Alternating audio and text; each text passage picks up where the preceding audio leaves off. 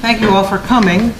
And I think, as most of you know, this is a tremendously important topic that we're talking about tonight, not only for Greece, but for really the world, because Greece is just a few steps ahead of the rest of us in terms of facing the strict enforcement of austerity measures against ordinary people. And as most of you know from reading the paper, Greek society is in a very severe crisis now, in which I think there really is going to be probably a fork in the road of which way are they going to go in response to this crisis. The format of the meeting is as Tom described, so please don't feel like when it comes to the discussion you have to make a phony question up. You know, you can make a real comment if you want to, even without a question.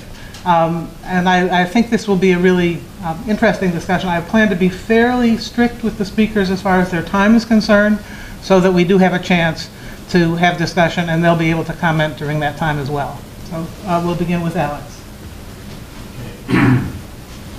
They can sit here, okay? If they can hear you, you can sit there.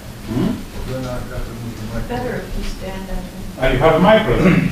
Well, it's not working. It's the projection. Yeah, no problem. It's the feedback. It's the microphone. Okay, no problem.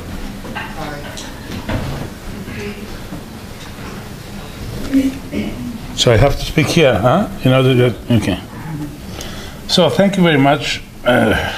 Hello to everybody, first of all. It's very challenging meeting for me. I mean, it's the first time I'm here in this city, actually, and it's the first time also to be in such a gathering, which I gather it would be quite interesting and very promising for the future of our international movement, I hope. Secondly, I want to notice that the connection of which drove me to be here with you tonight is PNHP, the Physicians for a National Health Program. Because I am connected to that, I'm a physician also, as you heard. So I have a good friends here from PNHP. And as they knew that I'm going to go to their meeting in San Francisco, here I am. So this is a good, I think, example to show that all different movements, grassroots movements that are around, specialized with specific topics or not.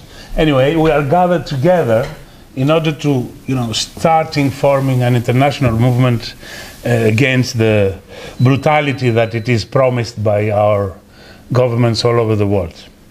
So I've been told that probably you know more or less the situation in Greece, and in terms of economy, I'm not going to bother you with a lot of details. I'm going just to show you what is happening today and what are the responses by the movement, and I think it's very important to discuss that. I mean, how we respond to that and what the responsibilities of the future to come. So Greece is in the turmoil of the crisis. As you know, it is not only an economic crisis, it's political, ideological, and social crisis also, which of course was not did not came just suddenly in a day, but it is a product of a continuity of the policies that were implemented a lot of years before, not only Europe, but in the world, which we call them, which are very well known as the neoliberal policies. So one point that we have to keep in mind is that these neoliberal policies were implemented in Greece by mainly the two big parties, which are the conservatives and the socialists. And it's important to know that the socialists were even better to deliver the job for the neoliberal policies than the conservatives. I mean, and this is very important to understand the nowadays crisis of the political system. Secondly, and as it is obviously also an international phenomenon, the neoliberal ideology and policies also are, I think, combined with what we called scandals and corruption. So these guys, these two political bodies are full of corruption in all these years. And I just want to mention, in order to understand the Greek situation, Greece, it's a very small country. On the other side, we had the Olympics So the Olympic Games are a very important point in terms of spending without having, So the government organized this, all this feast of Olympic Games, which is a feast for Coca-Cola mainly, but not for the population, of course. And this was a big, it gave a big amount of debt to the Greek government and state. And the other issue, which also is important, is that you have to know that Greece is one of the bigger clients of not only the American, but mainly the American weapons industry. Greece and Turkey, are competing between them in order to be who is the best client of the international weapons industry. So this also is producing a big debt. So we are arriving to the recent crisis, where suddenly it is realized that Greece is in a debt, the GDP and so on, all that stuff. I'm not going to speak at all on these. I think they are well covered all over the world, and we know those. Anyway, and that means that Greece has to resolve the problem. And here is the help which is coming under the figure of IMF, the European Central Bank and the European Union, which are imposing to Greece, to the Greece government, because you have to overthrow this debt crisis, you have to have these specific policies, which are just the continuation, not only the continuation of the neoliberal policies, but these are much more cruel to the Greek population. So the idea is that under the very well-known agenda of IMF, actually, which is used the last 40 years all over the world. Mainly, we have a lot of experience from Africa, we have a lot of experience from Latin American countries, and today it's Europe. It's the time to have the same policies in Europe.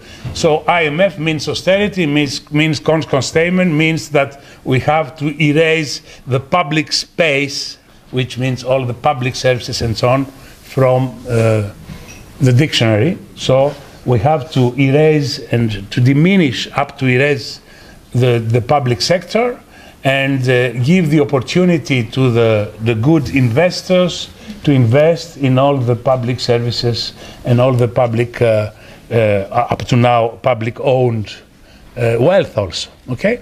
So this is what is happening in Greece, actually. So we have a government that was and still is the same people, and this is very interesting historically also, but it's very interesting to see that, because we know the guys, okay? So the same people that spent all this money to the weapons, to the Olympic Games, and to their corruption for their own families, so the same guys are coming today and are telling us that, look, you are in a crisis, we have to make economy because, we spend a lot. So who is going to make the economy? The population, the salaries, the pensions, and of course we have to diminish the health services, we have to dismantle all the welfare state, we have to dismantle all the public education, and we have to give space to the private investors in order to be more effective and to make economy. So the thieves are still producing another chapter in their activities, which is now bluntly to take the money from the people's pockets for the banks and for their own interests.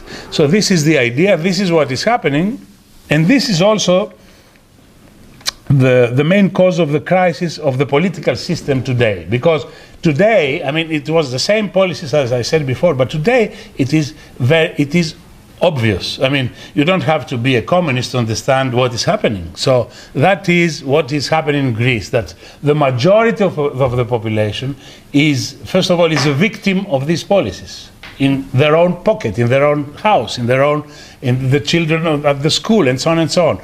For example, as I told you, I'm in the health sector. The out-of-pocket money for everyday use of public services, public health service, is increasing every day. I mean, you go to the public hospital, you have to pay. They started with a €5 entrance just in order to enter, the building, €5. And then they are starting, you have to make an X-ray, you have to pay that, and you have to pay. So it is out of pocket for the public services. I'm not speaking about the private sector, of course, which is there you have to pay much more, of course. So all that, the Greek people is living under all this pressure, lowering salaries, increasing, and this is very important, and it is a very crucial point of the crisis. Every day, these days that we are speaking, every day, 1,400 persons are going to unemployment. Every day, 1,400 persons every day. So you can understand what that means for a small country. Of course, Greece is 11 million. Okay, it's not. Don't compare it with the U.S. population and rates.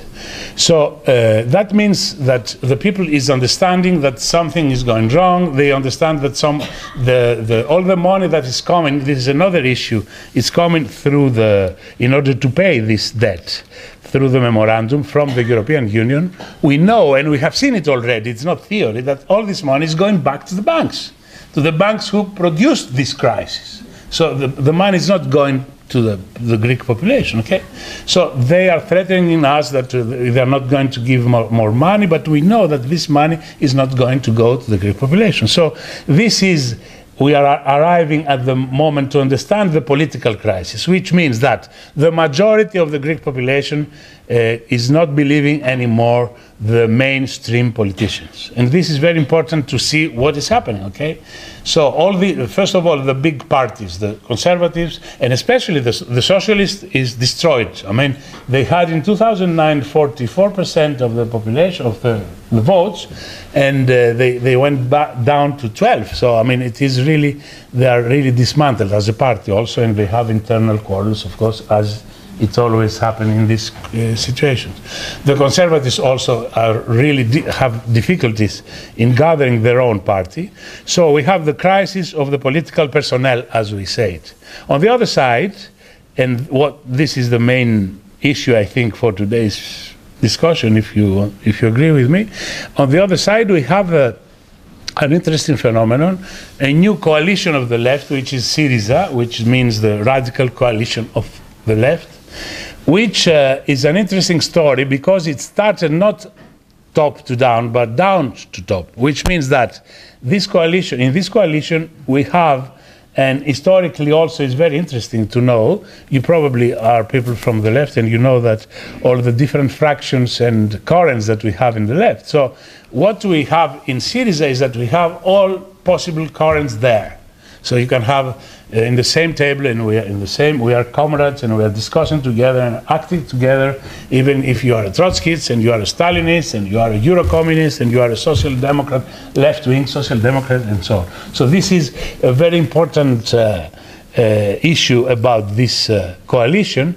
And in order to understand it, you have to know that this was produced as a grassroots movement during the Social Forum era of the International Social Forum, you know that. So we had the European Social Forum and the Greek Social Forum, which was a grassroots movement against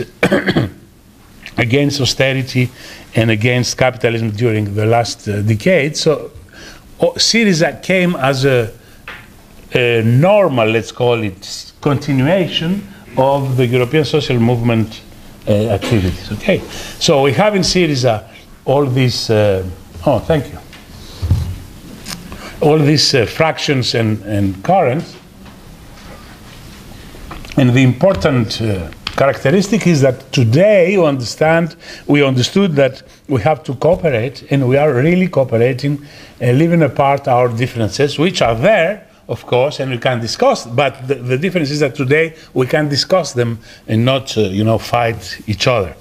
So Syriza, being a grassroots movement, I mean, starting from being by a grassroots movement, produced was in all kind of mobilization of the Greek population in the last 5 years. So all the Occupy the plazas, movement, the I don't pay, I disobey, and so on, all kind of movements that we had specified on the policies implemented in Greece, people from Syriza were there without trying to put the hat in the movement and say, this is our movement. No, the movement is a movement, but we are there with the movement, we are part of the movement. And this is, respecting the movement, I think it's a very important issue also for a long-term strategy of the left, not trying to put your hat in the movement, I mean.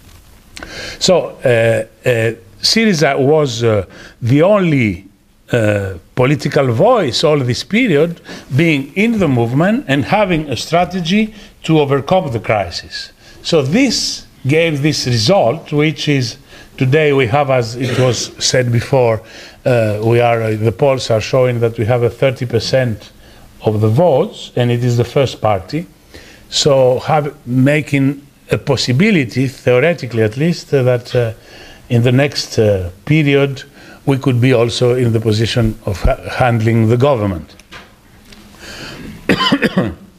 On the other side, the other parties of the left, probably the main party, another important party of the left is the Communist Party, which is a Communist Party coming from the group of Communist parties being the so-called the pro-Soviet in the period where Soviet Union was existing, of course. And so they are characterized, by a kind of sectarianism, having roots from a kind of Stalinism and sectarianism, which is today, we can see that.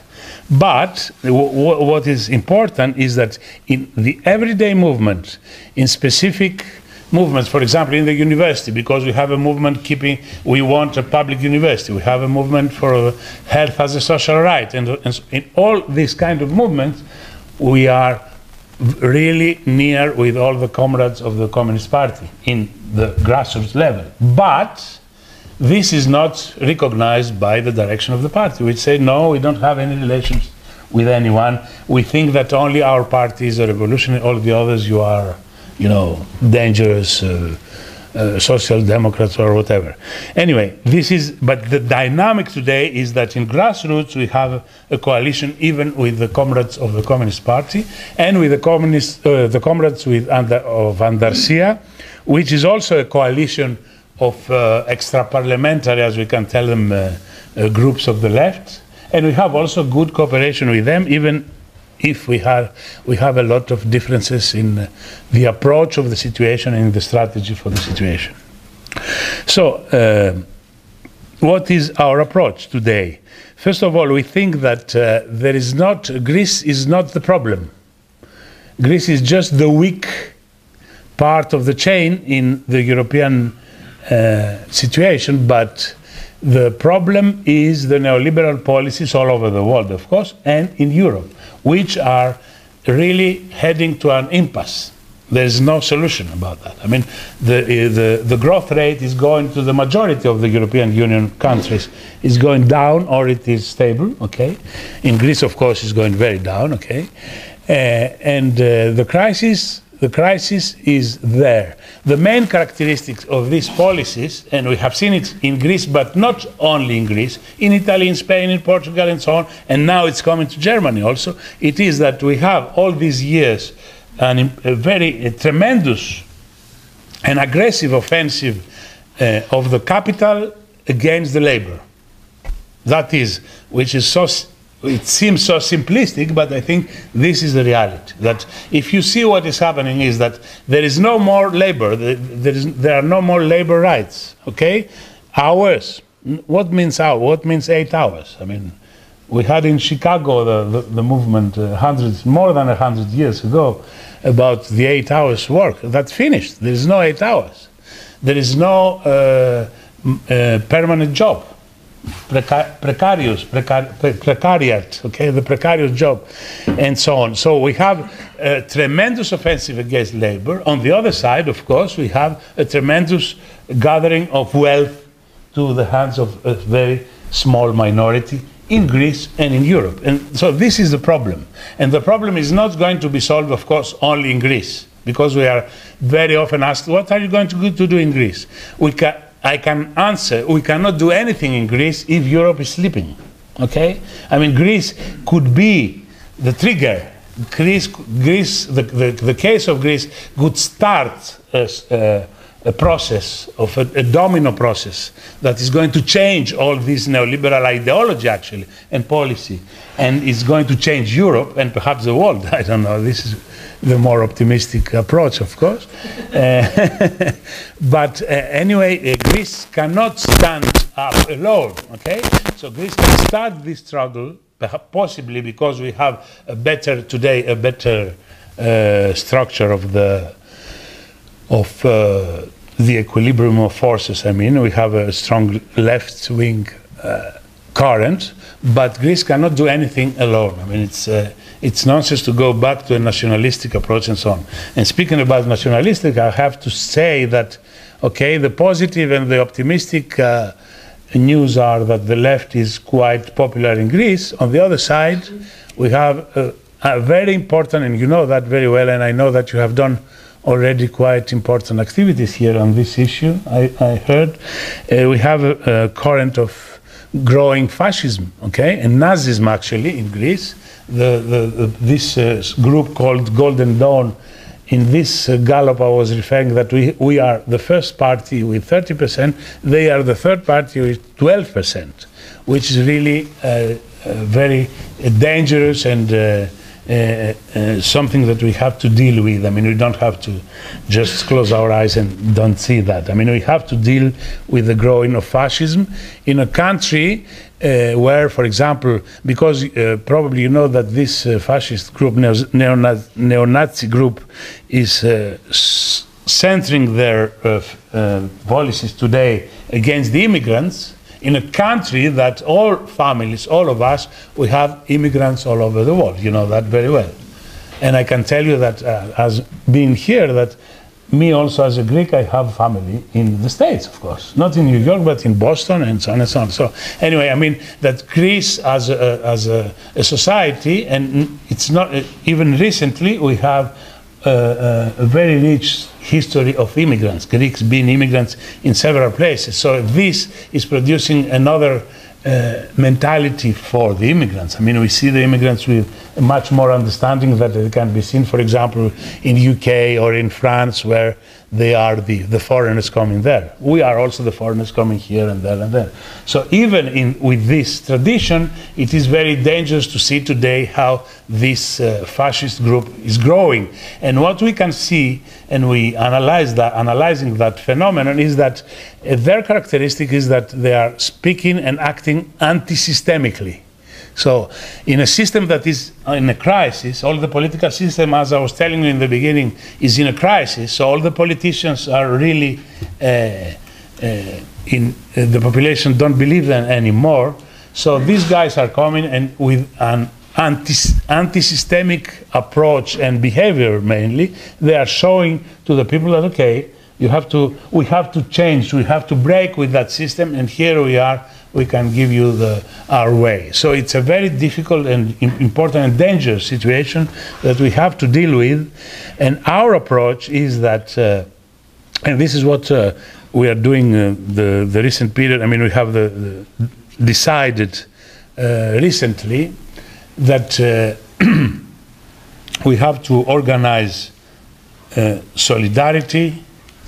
We have to organize solidarity, and I'm going to speak about that. Solidarity between all the people. We have to organize ourselves. So self-organization, solidarity, and resistance. These are the three main issues that we are making for this period. And speaking about solidarity, this is a very important issue because, as I told you, a lot of people is going from being middle class or lower lower classes, suddenly they are going to real poverty through all this, the unemployment mainly, but also that having the unemployment, being in poverty, and having in the same time the dismantlement of any kind of welfare state, So there is a lot of people that are going really in real terms in misery. So what we are saying, we have as a motto, we are saying no one has to be left alone in the crisis. We have to be solidary, to have solidarity. And that means already we have an important movement, not only Syriza, it is a movement, grassroots movement, but of course we are pushing that movement also of solidarity, starting from, for example, we have the solidarity cuisine. So every week, depending to cities and to regions of cities, we are producing, we are all together, we are saying that this day we are going to, for example, here, and we are calling everyone who wants to, we are going to eat all together. So it's not a philanthropy. We are not philanthropists. We don't like that. We don't think everyone has to rely on our philanthropies. No, we are making a movement of solidarity. So everyone has to bring something. You can bring your water. You can bring even your spoon, you know. And I can bring perhaps a bit of food and so on. So we are producing this kind of movement, a grassroots movement of solidarity. And in our view, this is the most important movement, responding also to the fascist ideas. Because solidarity means solidarity to everyone, to the immigrants, to regardless of nationality or of religion or whatever. So this movement is very important for us.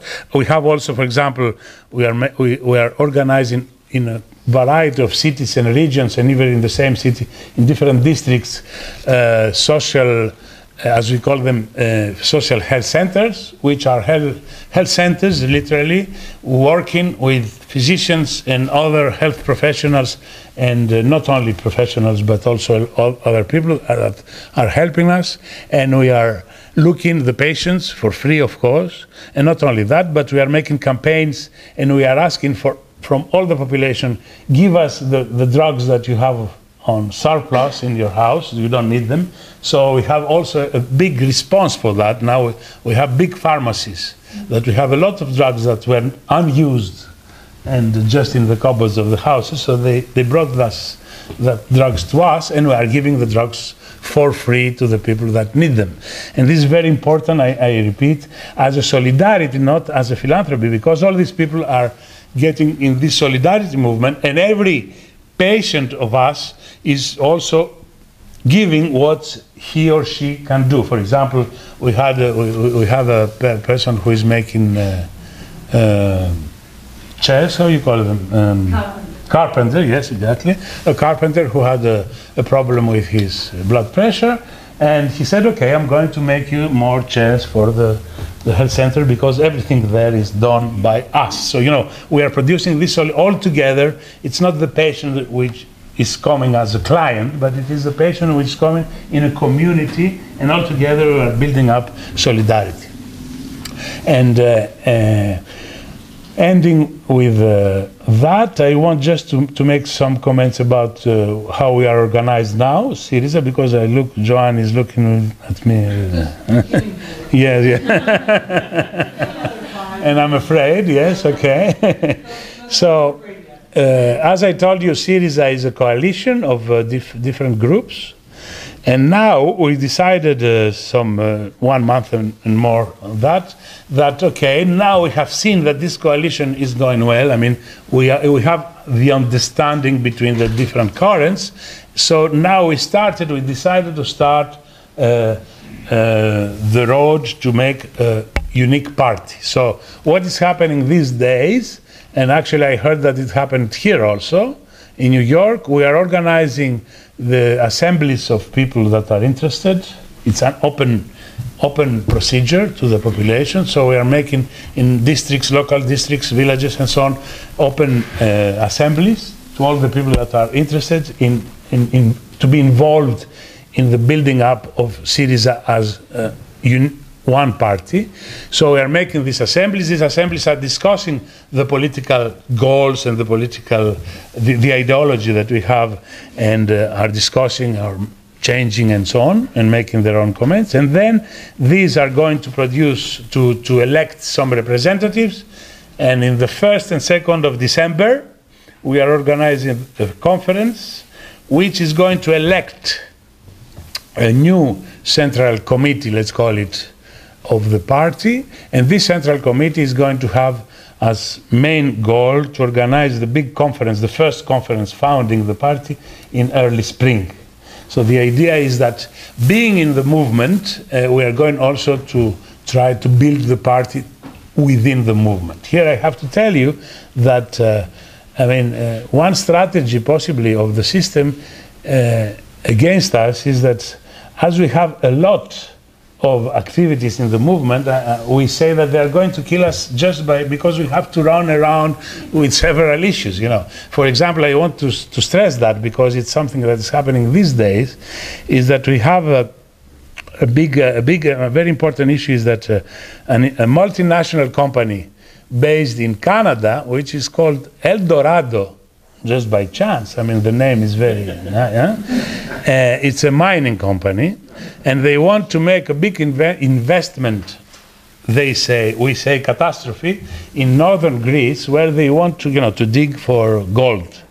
And actually, what is very important to know is that the concentration of gold in this area is less than 1 gram per ton of gold, you see. So in order to have 1 gram, they have to extract 1 ton. So you can understand what that would mean for the region there. And actually, the region is Halkidiki, perhaps you have heard, which is highly touristic. It's a beautiful region, and they're going to destroy that, of course. And so we have a big mass movement, grassroots movement from the locals there, but not only the locals, a lot of solidarity there.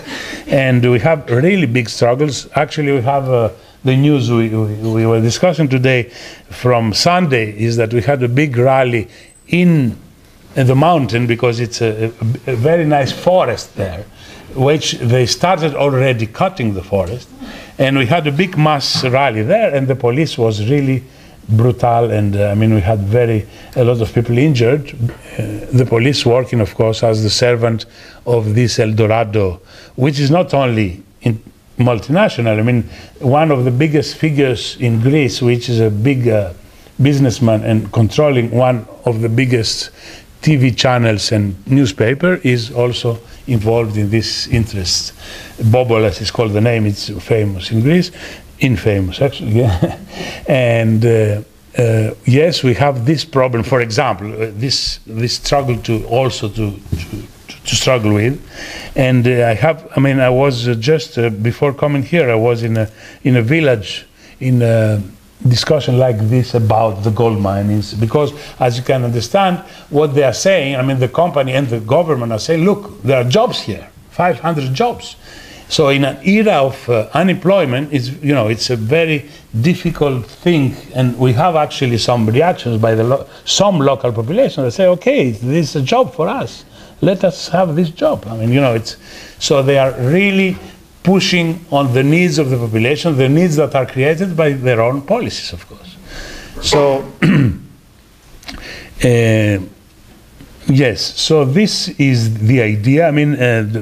I think we have to discuss more, and I think it's better to give to the floor the possibilities to discuss and to come back to more issues later if you want some questions or if you want some comments later on.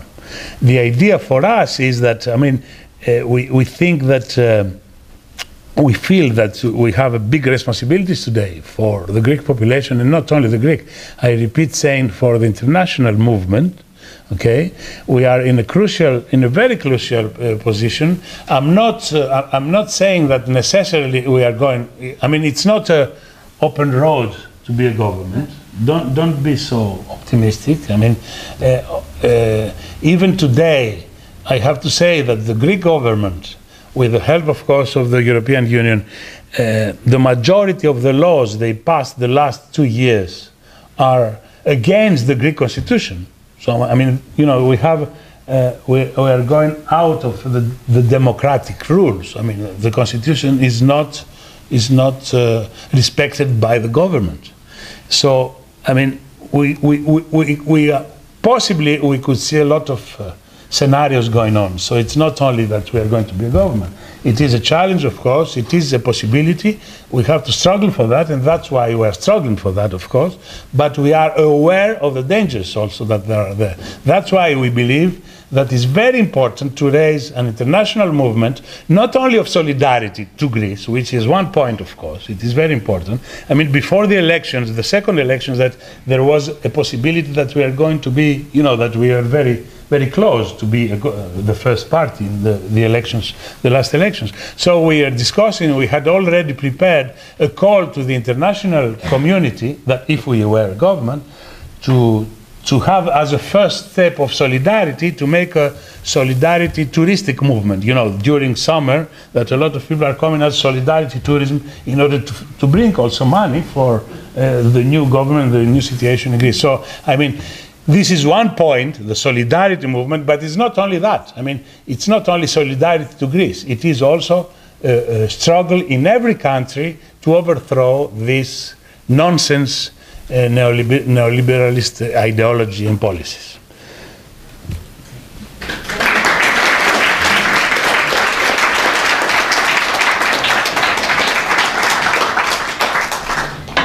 Our next speaker is Kostas. Yeah, thank you for your stimulating presentation.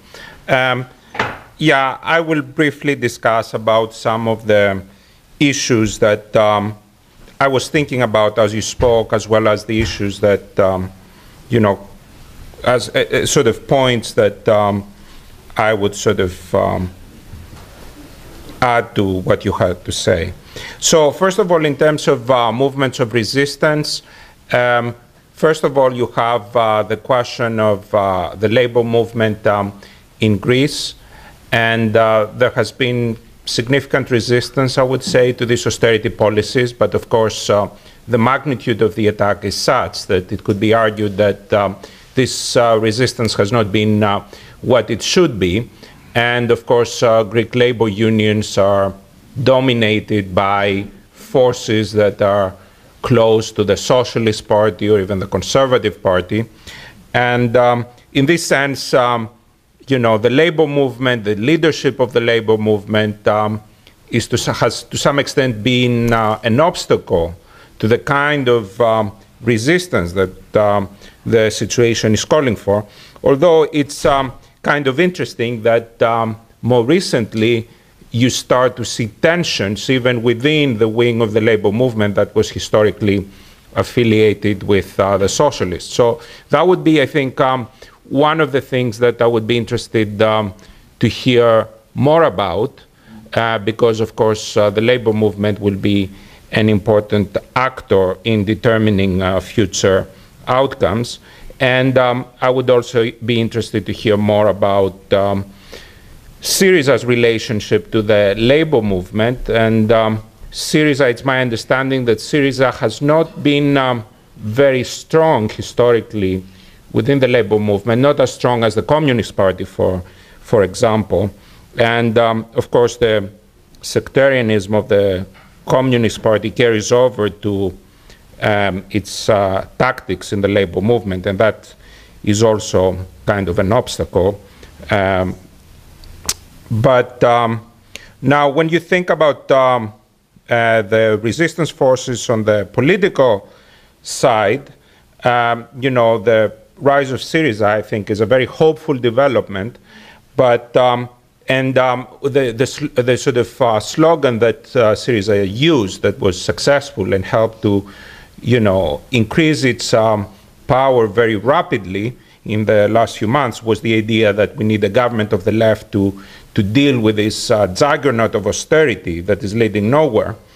And I think people responded to that, but one of the problems in recent months is that it has become, in some ways, it's harder to see today what the partners for Syriza would be in when it came to forming such a government of the left, because the Communist Party is still resistant to this, and the other party that was seen as a possible partner, the Democratic Left, these are people that used to be part of the Syriza coalition. Now they have, you know, basically moved to the other side. They used to up to a few months ago, they would consistently vote against austerity. Now they are part of the austerity coalition. So I think that's an important question. And I mean, one possible answer would be that perhaps Syriza manages to rise to 38 or 40%, and they can have enough deputies in the parliament in an election. But then, as you know, I was talking to Alexis earlier, and the point, of course, is that in order to make the kind of drastic changes that are necessary, it's not enough to just have a number of deputies in the parliament. You need to have a strong popular movement. And I think this is where a coalition with other left forces, the communists or even other forces of the extra-parliamentary left, would be very important, because they would increase the kind of the power of the popular movement that would be necessary for any left government to be effective and to be successful. Now, Alexis also talked about the idea of Greece becoming a trigger that will change Europe. And here, I think one of the problems I think that Syriza is facing is that it is not obviously an easy task to sort of say you're going to change Europe, or to say that I'm going to, you know, win the election, and I'm going to talk to Ms. Merkel and explain to her that the neoliberal model is not working, it's making the crisis worse, and I will convince them to change the policy. And this is, I think, one of the issues that Syriza faced in the recent elections, because the other side, of course, would say, well, what if you don't convince them? What happens then? And people would, and then that's when they start to play on the sort of the fear factor, because they cannot offer hope. So they say, well, they are going to stop giving you money, and you will instantly be thrown out of the euro, and you will, you know, not be able to finance oil, to get, you know, sort of medicine and so on and so forth. And the argument is, you know, you think things are bad now, wait to see what would happen if this were to happen. And I think one of the things that Syriza really needs to confront is, how do you give a kind of convincing answer to this kind of argument? And I think one answer would be basically to say that Greece does have a lot of bargaining power when it comes to Europe. It has refused to use it. And to some extent, Syriza has been sort of talking about it, but I think oftentimes you would see that people would say that they wouldn't want to sort of go out and say it 100%, because then they would be accused as, oh, you're being too aggressive, you're going to antagonize the Europeans. The only way, you know, to sort of be effective with them is to try to reason with them, and so on and so forth. You're crazy, you're sort of, and so on and so forth. And I think what the other side was saying was basically didn't make sense, because they were saying that, you know, we are going to negotiate with them while promising to them that we are not going to do anything that will endanger their interests. And of course, as a negotiating strategy, that doesn't make any sense. So I think what I see as I follow the political debate in Greece, oftentimes I see the right making nonsense arguments, but they are very glib about it. And somehow they oftentimes manage to come out as if they are the realistic ones, when what they're saying is nonsense. So I think Syriza has to somehow find a way of improving the delivery, so that the message that comes out can reassure people, because there is a lot of uncertainty. And of course, people in Syriza will admit there is a lot of uncertainty. But of course, uncertainty creates a lot of fear. And fear can lead people to sort of very kind of conservative directions. It can, and this may be one of the sort of factors that has led also to the rise of reactionary forces like Golden Dawn.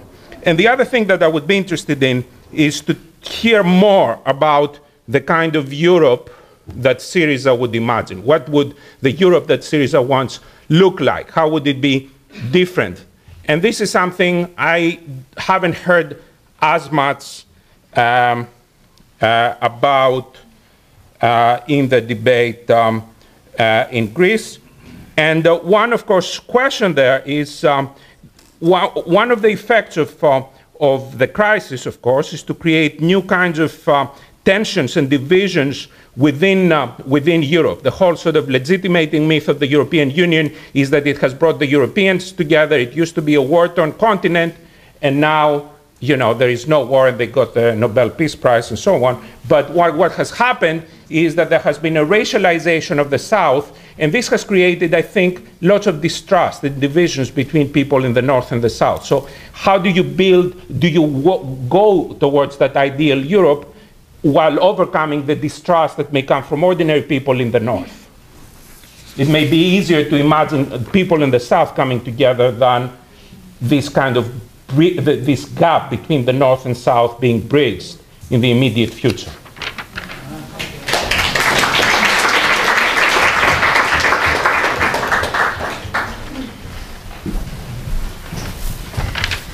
Okay, so I have a whole series of questions as well. But just to kind of locate, the work I've been doing is in Latin America and with social movements in Latin America, and I think that's particularly useful in thinking about what's going on in Greece and with Syriza because of the rise of left political parties in Latin America, but also the massive social movements, and many of these movements are autonomous social movements, and so there's this real clash with the state. So with all respect, and I hope Syriza wins, I'm also going to ask some questions related to this. And there, you know, I lived in Argentina, but actually I've spent also a lot of time in Venezuela and Bolivia, and I think the two provide kind of good frameworks for raising questions. So in Venezuela, and I'm sure most people know, with Chavez, there is from the top a lot of support for autonomous organization from below, the consejos comunales, people organizing in neighborhoods and then getting funding from the state, but so as to develop the base and to develop broader and broader kind of neighborhood committees that then actually have more and more control, which now also includes self-managed workplaces. There aren't that many, there are a few, and there are laws that have been passed that allow workers to take control of their workplaces. Lots of tension with the state over this, and workers actually, and neighborhoods actually fighting the state sometimes to get more autonomy, but it's being supported from above, right? And then in Bolivia, with MAS, there's a lot more tension. And so I was just there in August and in Cochabamba, where there's been the water committees that have been organized autonomously, not just for the distribution of water, but also policing, all kinds of local autonomy in the communities. Well, now the government has decided that they're not efficient and is actually taking or proposing the taking of autonomy from the communities to fall under state control. So these are two different ways of looking at left states and what could happen. So then to flip to Greece, and I think it's great, I mean this, not great, but the context and looking at the crisis as an economic crisis, but it's a political crisis, and I think throughout the world more and more that political crisis of, you know, in Spain, no nos representan, they don't represent us. Sorry, I'm used to moving around a lot when I speak. Okay. In Russia, they actually borrowed the slogan from Spain of the no nos representan and turned it into they don't represent us and they can't even imagine us. You know, the whole kind of push against representational politics, which, you know, enters Syriza into this crisis of, this political crisis and crisis of representation. There's already an issue. And then the formation in Greece, you know, which goes back, but especially over the last years, of more and more autonomous organizing. So with the crisis in healthcare, so many neighborhood assemblies have been organizing to block the cashiers in the hospitals. So what Alexis was describing, the assemblies go and they block the cashiers, so it's not up to the neighbors and the people who live there to pay. They've used direct action to make it so they don't pay. Or with electricity, a large percentage of people are refusing to pay like the tax that's on the electric bill. Some people are having their electricity turned off, and then neighbors organize to reconnect it.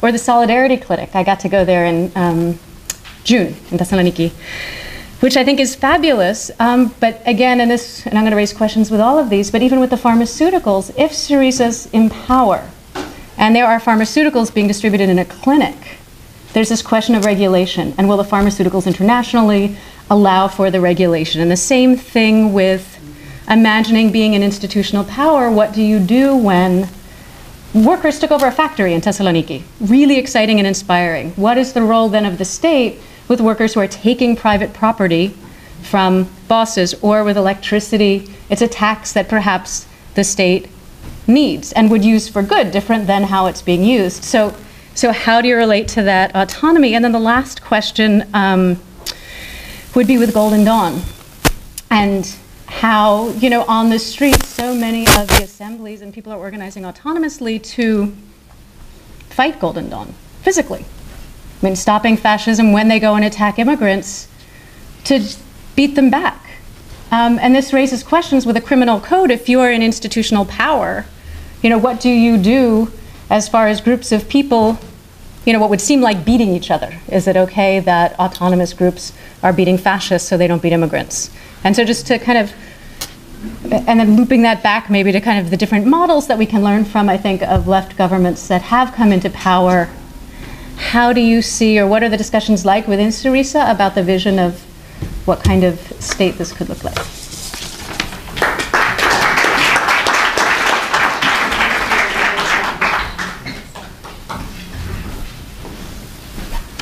So I had the pleasure of meeting Alexis about a year ago at in Turkey at Ankara at the meeting of the International Association for Health Policy in Europe. And there were a couple of things I took away from that meeting. First was that the mayor of the town came and greeted us all. And I'm just waiting for the day when the Mayor Bloomberg's going to come and introduce the Radical film series. The second one was that the conference, I don't know if you remember this, started off with a violin recital. And I would also wait for the day that I would go to like a talk at PNHP, and then we'd start off with a violin recital, which I thought was very nice. And the third one was that, you know, this was a conference given by the Turkish Medical Association, and there was translation available. So I basically learned two things. One was that every lecture by the Turkish Medical Association started off with a reference to Karl Marx, which I must say I've never been to a medical conference where his name has ever been mentioned. And the second one was that after hearing Karl Marx's name, even though it was translated to English, there was nothing else intelligible about the entire translation, which was kind of distressing to me, because when I got up and I gave my talk, at one point I asked people in the audience to raise their hand if they understood what I was saying, and nobody raised their hand.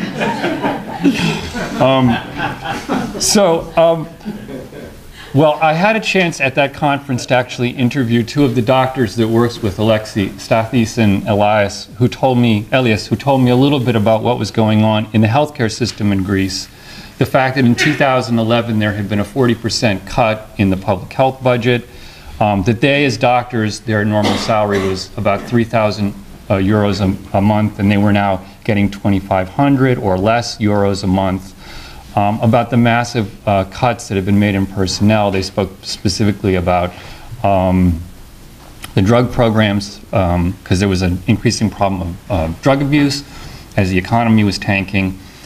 And there was sort of a subtext on this, which was as the public sector was being cut, people were supposed to go to the private sector.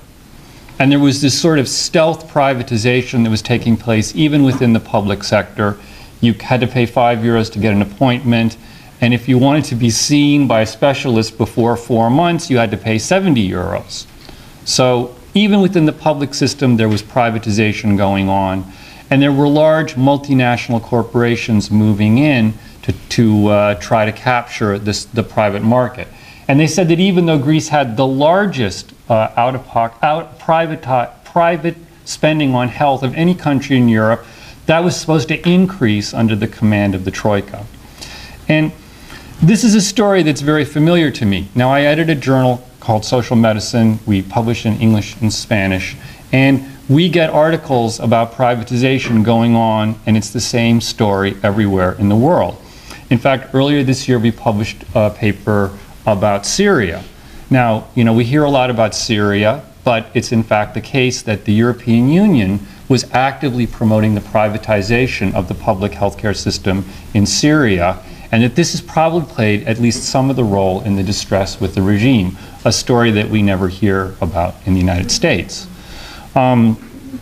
We can go north to Quebec, which is a country we like to point to as doing a better job than we are, but we published an article also about Quebec and the way in which the doctors there were organizing to defend their Medicare system because the government had decided that it was smarter to privatize parts of the healthcare system in Quebec. And what they typically do is they take high volume procedures like cataracts and they carve those out and they give them to a private company that's now making a lot of profit. And in fact, they can pay better salaries, so doctors are being siphoned off from the public system. This is going on over and over again in countries around the world. It's certainly going on in a number of countries in Latin America. And I think what's interesting to me is, of course, this process is also going on here in the United States. You know, we have a pretty good Medicare system that covers everybody who's over 65 here.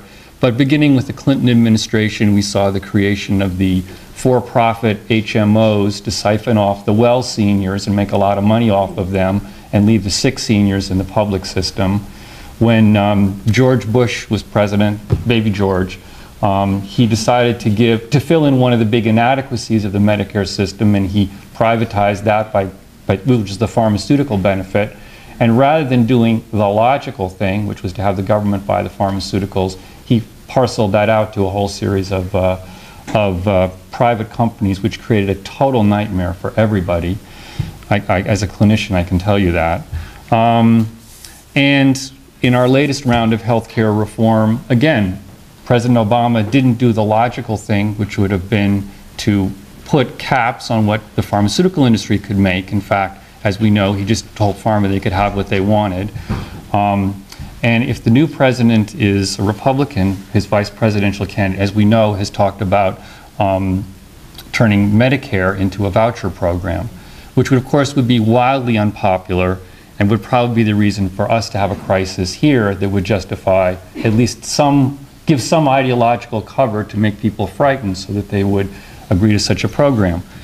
So one of the things that strikes me is that even though we see the same policies being implemented all over the world, it's almost like a textbook that they just open up, we as activists who are against this seem to be so totally divided.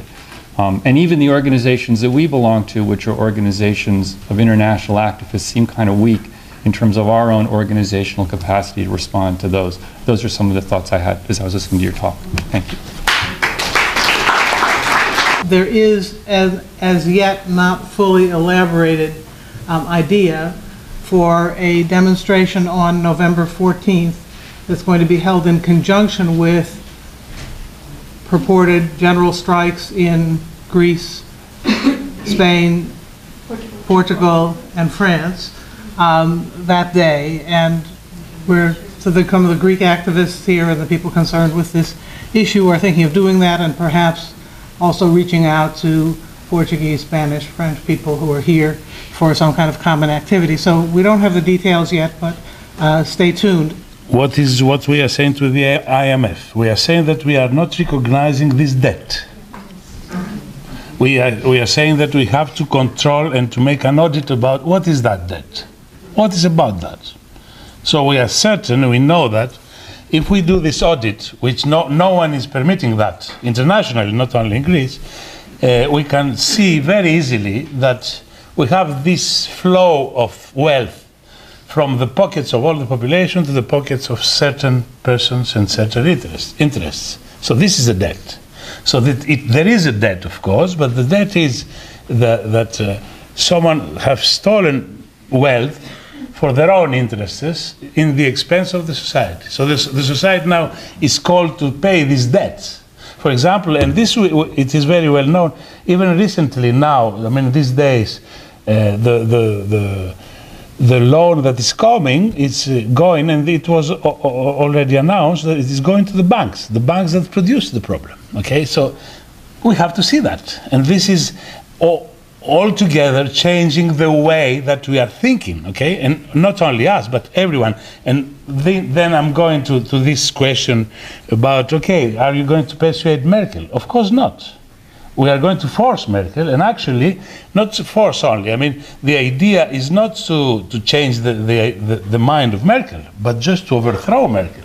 I mean, I can give you an example, a symbolic example, that, you know, that last week Merkel was there in Athens in order to help the Greek government, which was really, you know, it was really a show, a very theatrical show, that Merkel is coming in Greece, and she was greeting and saying how well the Prime Minister and the government is doing in the Greek policies. So what we have done, and symbolically I think it says a lot, is that we make a big manifestation against Merkel's presentation there, which was led by our leader, Alexis Tsipras, and the German leader of the left, Die Linke. So in this way we are showing and we are replying that the problem is not between Germans and Greeks. It's not a national issue between North, South, Germans, Greeks, and so on. It is between the people that is working or not working, the unemployed, of course, and capital interests. So it is between greed and between needs. And with this way, I'm going to the other answer, that how we respond. As you said, everything is changing. Yes, exactly. So we don't want to go back. And this is a very crucial issue to discuss, I think. I mean, for example, let's say my field and Matt's also. We don't want to make, I mean, we know very well that the welfare state, which was built in Europe at least, okay, from the Second World War up to now, it is a very bureaucratic, yes, it is bureaucratic. It is not effective, yes, it is ineffective. It is corrupted, yes, it is corrupted. It is hierarchical, and so on and so on and so on. And it's spending much more than needed, of course. So we don't want to go back. We are not defending a mechanism that is not working, and we want to go back to the welfare state. No, we are going to make a new approach. And this approach, I mean, of course, we don't have every solution to everything now written. I mean, it would be at least nonsense to have it. I mean, if not arrogant, you know, to have all the solutions there. But what we can say is that the way of thinking and acting has to change. And in this way, we are going to find work, jobs, and so on, in the target. Today, the target is the profit, is the greed, okay? And we are replying to that. Instead of greed, we are going to put the needs. The needs of the population. So the needs of the population, for example, are healthcare. Okay, so we need some jobs in healthcare. The needs of the population are education. So we need some jobs in education. The needs of the population is social care. So we need some jobs in social care, and so on. So we are going to shift the way we are thinking and acting, having in front of us the needs. So we have to, you know, to clarify what the needs are and how we are going to respond in that. If we do that, okay, we go to another society which is replying to the needs, and in this way we are going to produce new jobs that we cannot even imagine today in these fields of the needs, replying of the needs of the population. So, as far as the European perspective, I want also to say that, of course, the idea is, as I said already anyway, that the idea is to promote a European movement overthrowing the neoliberal policies and the politicians that produce that and are playing these roles. I mean, and this is obvious. And, of course, this is not so clear today to see that. I mean, the situation in all over Europe is not so optimistic. But here we have to say, I mean, this is what we are living, but in theory also we know very well that in critical points and moments of history, okay, the political time is very condensed. So we cannot predict what is going to happen, and we cannot speak and, you know, and say, okay, Europe is in a very bad, yes, it's in a very bad position today. But we hope that we are going to have a big movement, not Greece as acting as the example, but okay, Greece was the first victim of that and is in front in this way. So about the dilemmas about the euro and the European, the construction of the euro in the European Union, I think we are quite clear. I mean, we are not saying, I mean, first of all, we have to clarify that if you say that Greece has to go out of the euro, is quite a populist approach, but is saying nothing, because what that means, okay. And then Greece is going to go to the old currency, drachma, okay, and that means in a few moments all the international fiscal system and stock exchange and so on is going to make the drachma every moment the devolution is going to be enormous, and then everyone can come in the country and buy everything in just a few minutes, okay? And so it's nonsense. On the other side, of course, we are not saying that we want that. It's the opposite.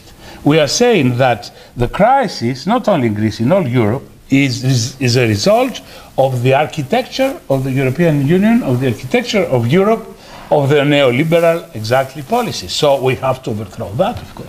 So we have to change Europe. Yes, we have to change Europe. This is our approach. It's not a national approach, it's a European approach. And of course, it is a European approach that is saying that, and I'm going to more, what Europe someone asked, what Europe are we thinking? Of course, it's obvious that we are saying that instead, in the place of the Europe of profit and of capital, we are going to make the Europe of the needs of the population and the Europe of socialism. That is clear also for us. I mean, there is no other alternative today. Today we are living in the impasse of the neoliberal capitalist policies. Here it is. There are no solutions, because if there were solutions, they were already thrown in the reality. There are no solutions. The greed is greed. Some people are getting richer and richer, and the majority is going to the misery and the society is leading to the barbarism. So the only alternative is to speak about socialism. And speaking about socialism, with the more concrete, examples, and as it was said about, for example, the drugs. Of course, we are speaking already, we are preparing in our program, we are speaking about the need of controlling, first of all, the drug market. So we are speaking about a national market, controlling the national market of drugs. And secondly, and very importantly so, to organize better and to enhance the national industry of pharmaceutical industry. In Greece we have, and this is also an interesting contradiction, let's say, of the system, the only national industry, the only place we have a production of quite nice drugs in Greek production is the army. Because of the army, perspective, that the army has to be independent, and if we need, if we are in a war, the army has to have already their own stock. The army is producing their own drugs. So this we can see that as a first step, for example, to make a national industry of drugs. And speaking about health also, today, as I told you, we have a big crisis of health services. The public health services are dismantled. On the other side, the private health services are good jobs, good businesses still today. So the first solution about that, we have big need of the population. We cannot reply with the existing public services because they are dismantled, but we have good, at least in terms of buildings and infrastructure, we have good clinics and so on, private clinics. So the first step would be just to nationalize these clinics. It's obvious. We have the needs, there is that, and we have also, if we make the audit of the debt of these clinics, we can see that they are working mainly on the back of the public sector. The public sector is paying them through the public insurance schemes, is paying all the private sector in Greece. So we have all the arguments also to say, okay, we are going to, of course, to nationalize this the private sector in health. Speaking about the autonomy of movement. I mean, this is very important. I agree with your points and what we see all over the world, and all the Latin American examples are very important. As I said before, for me, the optimistic characteristic of Syriza, which can be bureaucratized, as we know from the past. I mean, in several movements that went into power, the first big danger is after of course the opponent, is the bureaucratization and the inside corruption and so on of the movement. So for me, the first optimistic approach that I can answer to that is, beside our program that we are speaking about, that is that exactly Syriza is coming from is a result of a grassroots movement. So we have all the the culture of the grassroots movement. We respect the grassroots movement, and we are working within that. So we are not outside. So of course I cannot guarantee now what we are going to do exactly, but at least our roots, okay, the roots of that movement is that we respect, and we are working in the movement. So we respect the democracy in the movement, and we respect all the dynamics of the movement against the central power. So I think that, I mean, okay, this is an optimistic point. I cannot guarantee that, as I said, of course. Okay. What else? I think. Labor. Yes? Golden Dawn and how to resist Golden Dawn. Labor. Labor? Labor movement. Ah, yes, I'm sorry. Yes, very important. As it was said by Kostas, and he's correct, fully correct, is that the unions, I mean, in Greece, all the unions and the federations are ruled and through a majority, especially from the Socialist Party, and secondly, from the Conservatives. So the left-wing forces, all the forces together, and the Communist Party and us and anyone, are the minority. Between them, of course, the biggest part of the Labour Party is the Communist Party is involved, I mean, in the unions, I mean. So we have an important part of the Communist Party, and we have the majority by the Socialist and Conservative forces. And Syriza, yes, we don't have a tradition in that, but now, I mean, the last 2 years, we have a rising movement under the title the union, not the union, the coalition of union activists of Syriza, which is growing. Now, what is happening, of course, also in the union movement is that we have this crisis of representation, as we said before.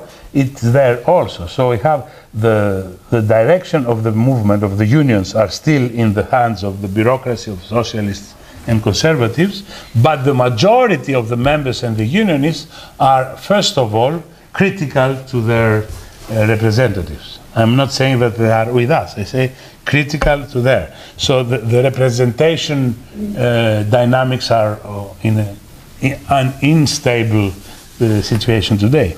And there we are working, of course. We have already a lot of people, a lot of trade unionists that are coming to our, not the party, but to our bigger working occupational people, working movement coalitions, okay?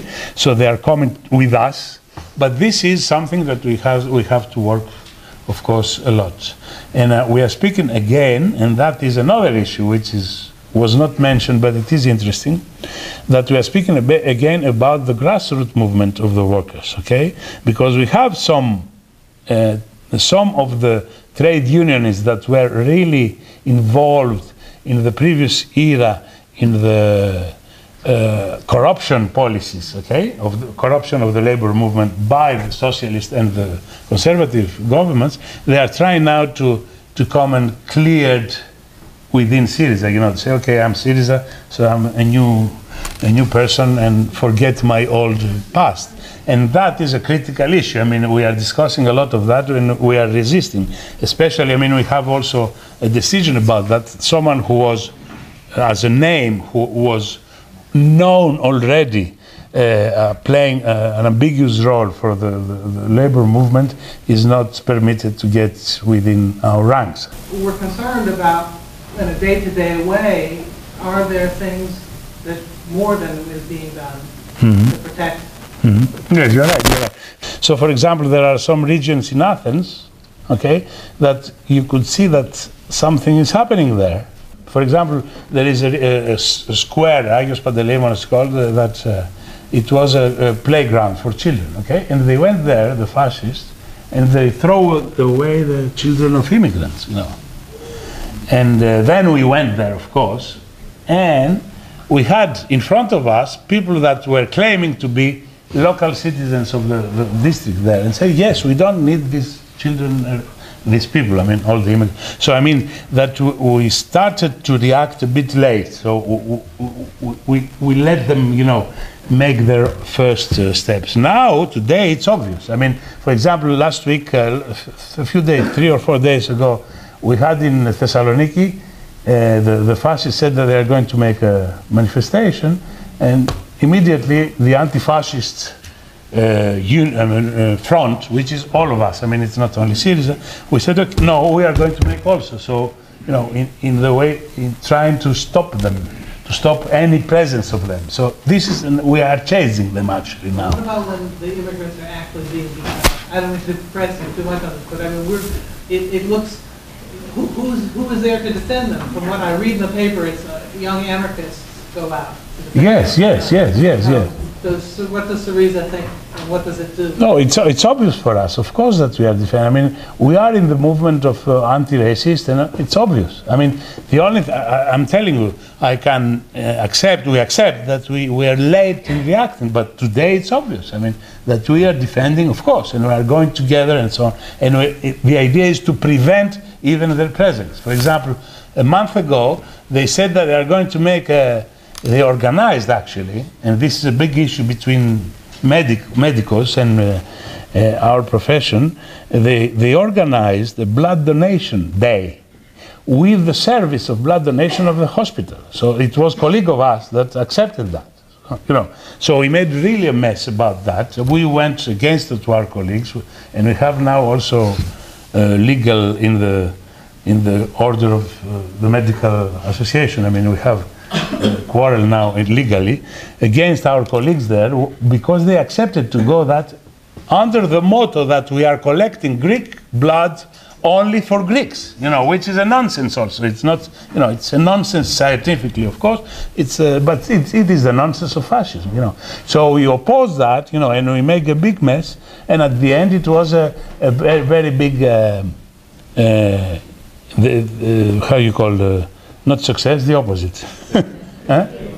Failure, yes. All European socialists, unfortunately, proved that they didn't have any,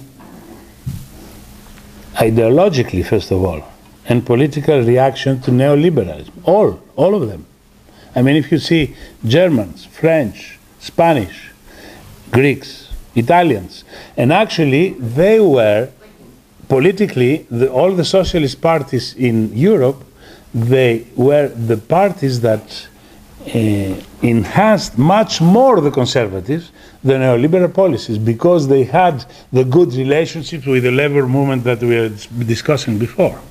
So there are no changes. I mean, today in France, we don't have, I mean, the socialist and the president is not quite different from the president of Germany and the policies of Germany. I mean, we don't have, unfortunately, any differences. In my view, and this is a big question, of course, and it's another discussion that we can make for days and days, I think that not only European, but anyway, well, I am Eurocentric because I'm there. The example of Europe, the socialists in Europe during the neoliberal era is showing the end of social democracy, which is an historical issue. I mean, starting from the Second International and ending with neoliberalism. I mean, it is the graveyard of, I think neoliberalism is the graveyard of social democracy, because it has proven that there was no any possible answer to neoliberalism, because neoliberalism has to be overthrown, not just managed. It's unmanageable in another perspective than the profit, I mean.